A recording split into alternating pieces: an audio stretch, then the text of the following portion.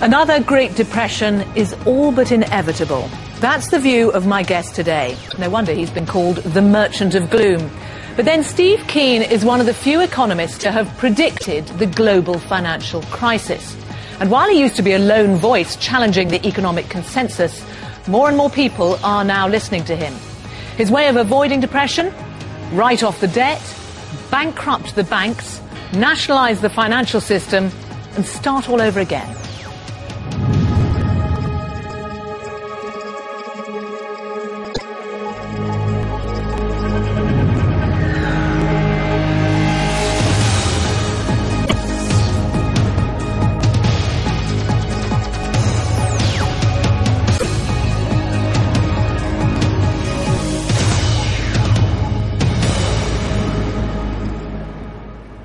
Steve Keen, welcome to Hard Talk.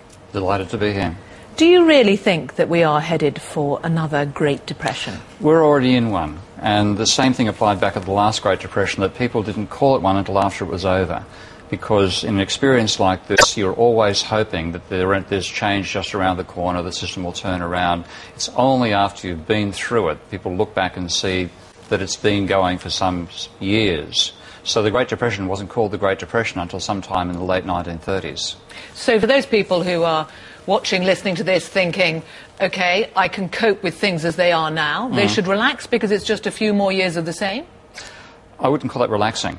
But certainly, with the situation now, which economists in particular are hoping is transient, is going to be a drawn-out experience. The best we can hope for is something like what Japan has been through, where Japan still talks about having had a lost decade since 1990, but it's really been a lost 2 decades. The best we can hope for is a lost 2 decades? If we leave it to the basic mechanism by which capitalism eliminates excessive debt, which is bankruptcy and a slow grinding process of paying the debt down. Once we get back down to the level of debt that the system actually needs, which is far lower than the level of private debt we have now, then the process will be over. But that could take something like 20 years. And you've also suggested that it could take a rising level of violence. Well, the trouble is when you have a growing population and an economy which is used to growth, and people expecting to get employed when they leave school, and they find that, in fact, there's not enough new jobs coming on to handle the new entrance into the labour market. Even if you grow slightly less than the rate of population change, that means a population, which is you're saying in the recent media, is a lost generation. Well, that lost generation only has one outlet, and that's frustration and violence. It is not the way to manage as effective society, to be caught in a trap like this. And of course what we know from the last Great Depression was that it had a profound effect on politics, and not least led to the rise of, for example, Hitler. Absolutely. Hitler got there because he was the person who reversed the conventional economic behaviour of his time and turned Germany around from unemployment of 25% and more down to full employment, of course building a huge war machine in the process, regarded as a god by his people for doing it. And then we had the catastrophe of the Second World War. But he would never have risen to prominence had it not been the total despair of people in the middle of the last Great Depression. So you can have very, very bad social outcomes out of a process like this, even if people get enlightened about what caused it, and after the event have more wisdom about the amount of debt they'll take on. The transition can be dreadful. OK, what we have seen so far have been movements like the Occupy Wall Street, or in capital cities all around the world, and I know you've spoken to those protesters in Sydney. That, though, when you think about their anger, it's neither left nor right, but it's certainly not right-wing. No, that's right. That's one of the positives to me, because, I mean, the Tea Party was a predecessor in that sense, in terms of a visceral reaction to what they thought was going wrong with the economy, and that has certainly had a right-wing flavour to it. This Occupy Wall Street really is progressive, and generally you typecast them as left, and I've certainly seen quite a few politicians saying it's the usual suspects in the protest movement doing it. But in fact it's been very broadly based, very much youth-based, but also, particularly in America, large numbers of people who are laid off industrial workers, some laid off financial workers, people who wouldn't normally expect to be sitting in a tent at the bottom of Wall Street. So why do you think that's heartening?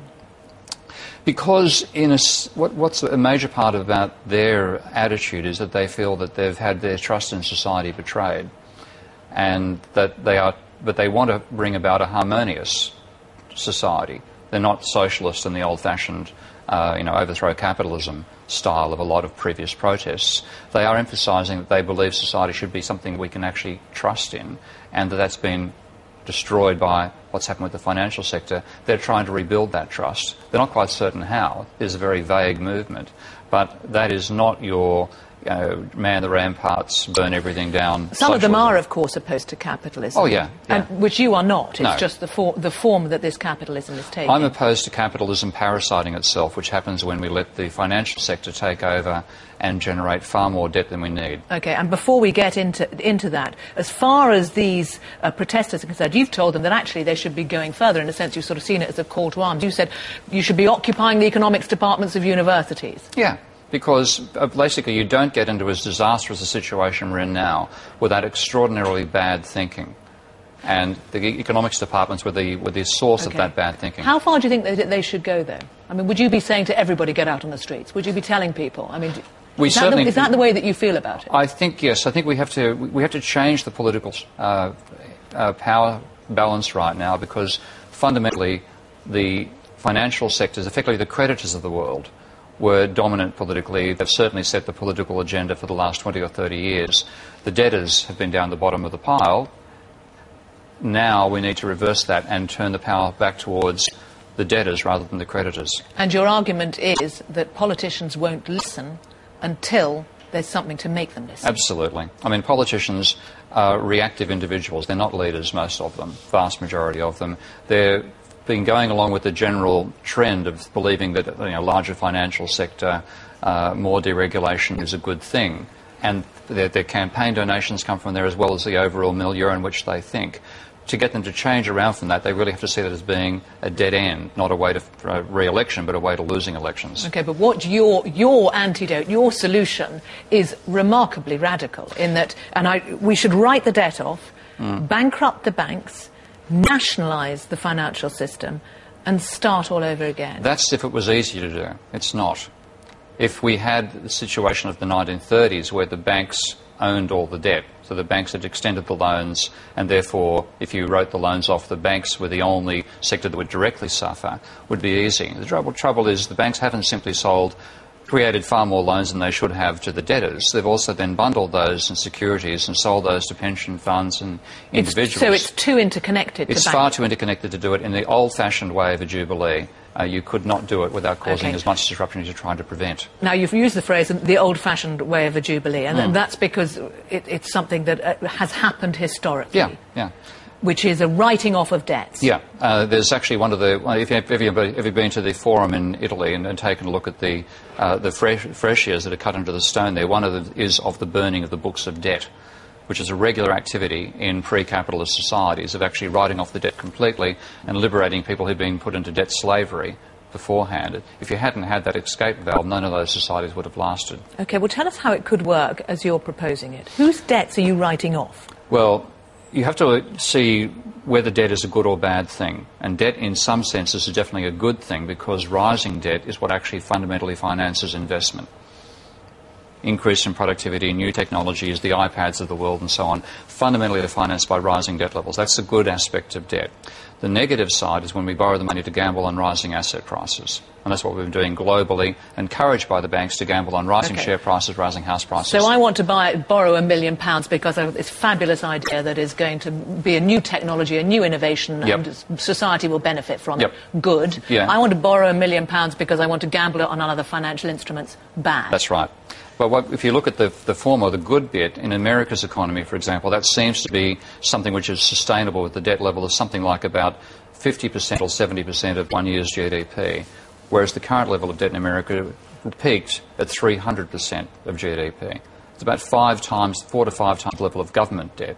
But that's not all bad debt. Some of that is, an awful lot of that, for example, in the United States, as we know, is people wanting to own a house and in order to do so, taking out a mortgage. Yes, but the thing is, what they've been caught up in, and that has caused a bubble in house prices. There's no denying now that there's been a house price bubble, and the cause of it was actually borrowing money in the first place. Without the house price bubble, they could be back with a 75% level of debt. OK, but so where we are now, are you saying that you write off the mortgages, the debts of people like you and me? Yes. Even people who can afford to pay? We have to look at the situation we're in and say, what do we face if we continue trying to honour debts that we now know should never have been extended in the first place? What do we face?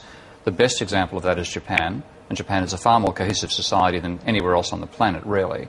And they have been into a 20-year slump where the rate of growth has been lower than their population growth. And they're having rising unemployment, even with a falling population. Now, if we look at that in OECD nations, we face 2 decades of that. So what I'm talking about, yes, of course, this is an extreme change, but it's basically admitting something which should be obvious to everybody now. Okay. The credit system has failed. Okay, but in terms of what the solution is, and we can get into the details of why you think the economic model has all been wrong, but if you look at the solution, you're saying basically write off the debts of anyone who owns a mortgage? No, I would... there is a certain level of debt which is necessary for such things as obviously business investment, but also there's a proportion of people who wish to own their own homes. And if we go back historically and see what level of debt that involved in terms of the ratio to the GDP, then my own country of Australia, for example, that level of debt was about 10% of GDP. Now it's since risen to 100% of GDP. Now most of that extra 90% simply finance the rise in house prices itself. It's a bubble. Okay. But somebody under your solution is coming in and saying that's good debt, that's a bad debt. No, I don't think we can't do it. If we try to do it on an individual basis, we'll be here forever and we'll feed lawyers more than we Who's making the decision about the broad sweep?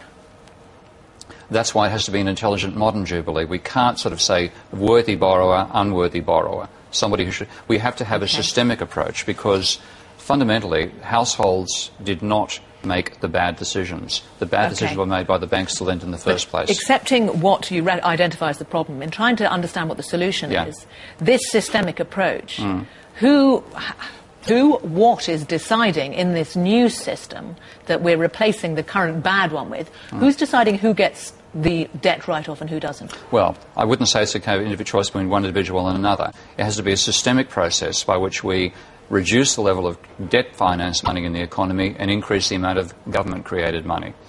Because we have 2 sources of money in a capitalist economy. The banks can create money by extending loans. The government creates money by running a deficit.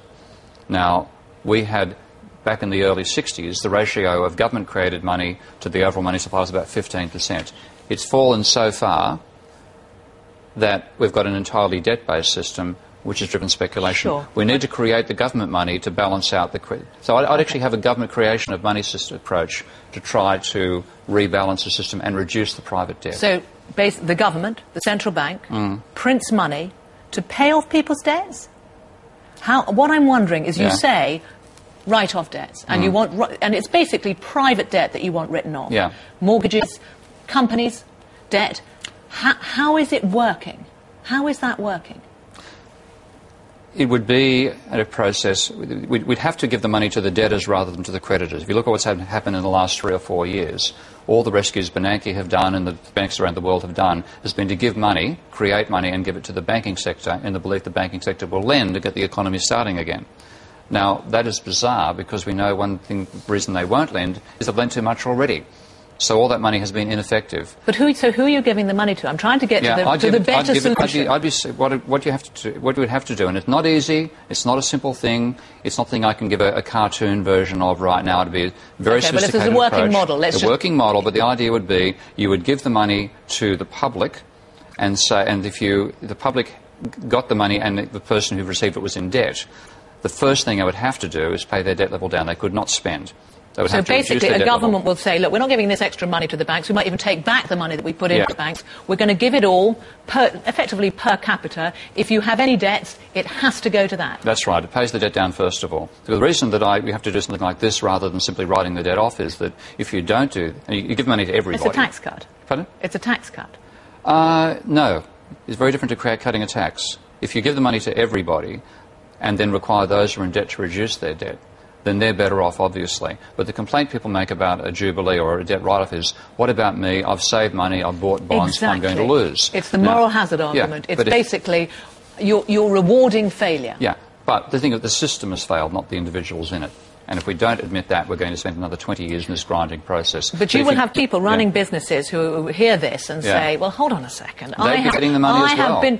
But they've been managing themselves well. Their rival, who was a badly run business and should have gone out, and the process of this of a recession would have weeded them out because they weren't well run, they're going to get a boost too.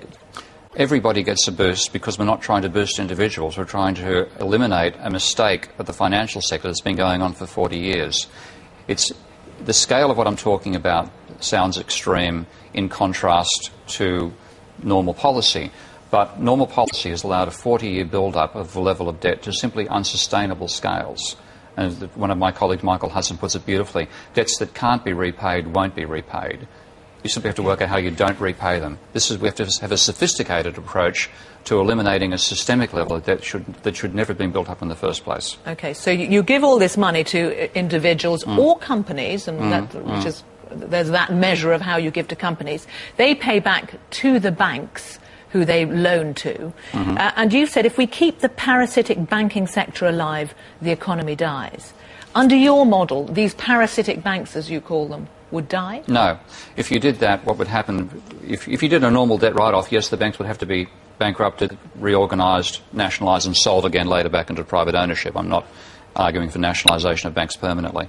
But if you did this, they wouldn't need to be, because what they'd lose in loans, they'd gain in loan repayment. Their assets wouldn't change.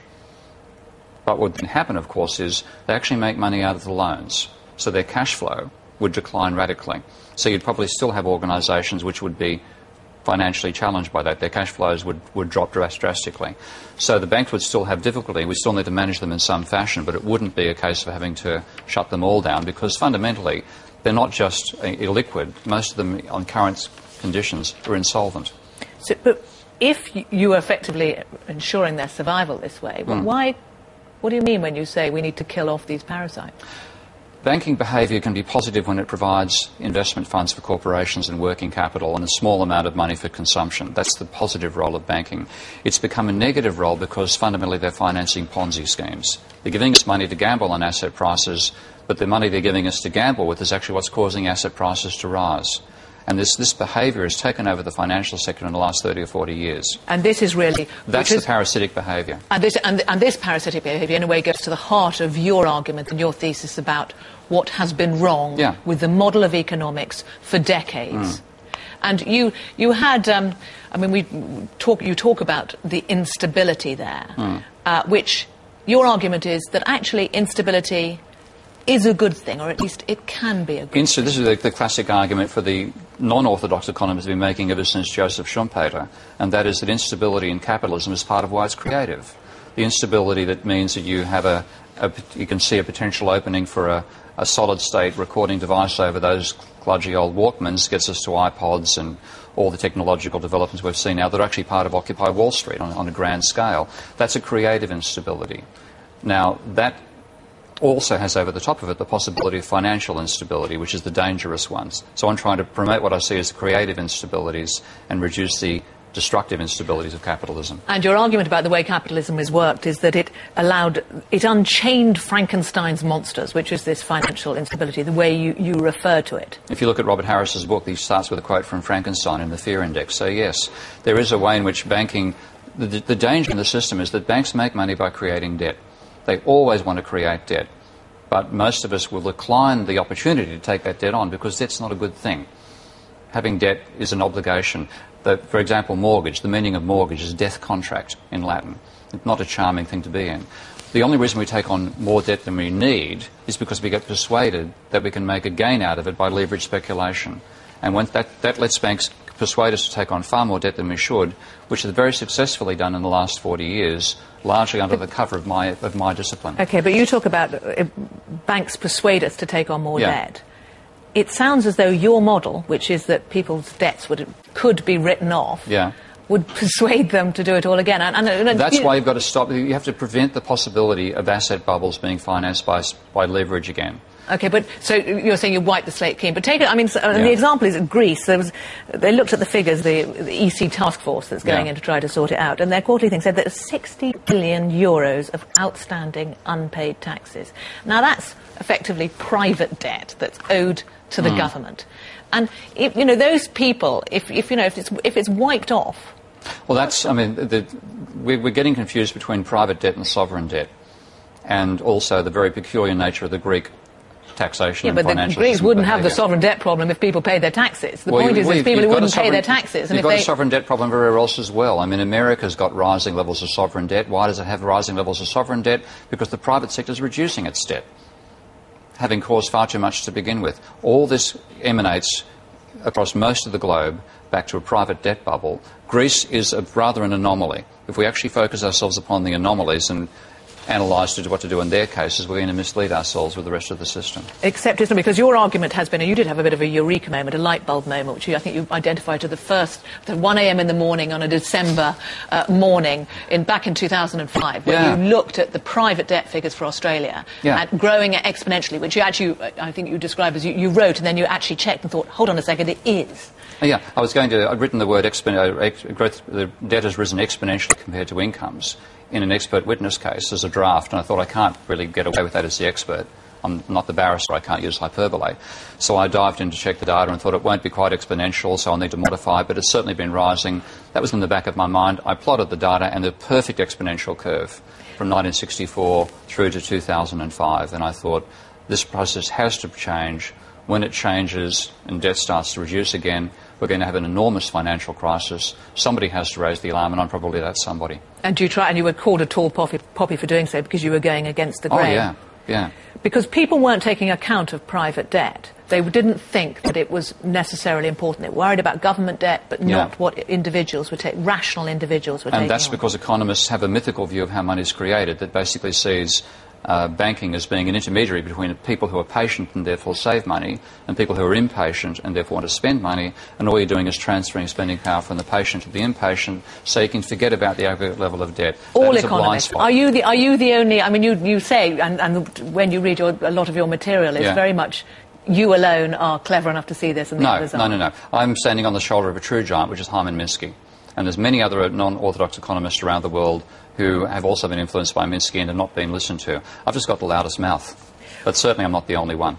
But you've referred to the sort of things won't change until there are progress occurs one funeral at a time when you're talking about economists. I was actually using an analogy from Max Planck, talking about physicists and explaining why he failed to convince his Maxwellian colleagues of quantum mechanics and finally abandoned the possibility of ever doing it and thought he just had to wait until each of them die off and the young kids come through who can cope with something as bizarre as quantum mechanics to understand the world properly. A similar thing applies in all sciences, but economics is actually probably worse on that front. And they are so wrong, and you are so right? They are so wrong, and they should know they're so wrong, but they don't know their own literature well enough to realise that they're wrong. But you do? I do, and so does a large number of non-orthodox economists. I'd say probably about 10% of academic economists would fall into the non-neoclassical camp. They'd be calling themselves either post-Keynesians or Austrians. There'd be some Marxists, evolutionary economists, and so on. We've been watching this deluded majority and being excluded and cut out and derided ourselves by that majority, knowing they're following a totally foolish vision of how capitalism functions. And ultimately, the only way you can convince the world that they're wrong is after they have caused a spectacular economic crisis, which they've done. So now we're coming out of the woodwork. We've been there for 40 or 50 years. And just a final thought. In your world view, in your view of how things are happening, can you see a politician bold enough to do what you think is necessary? Not yet. I would have hoped, if Obama had been elected in 2012 rather than 2008, it might have been possible because he could have seen, somebody with his charisma could have seen that. But unfortunately, I can't see anybody on the horizon right now. Steve Keen, thank you very much for coming on Hard Talk. You're welcome.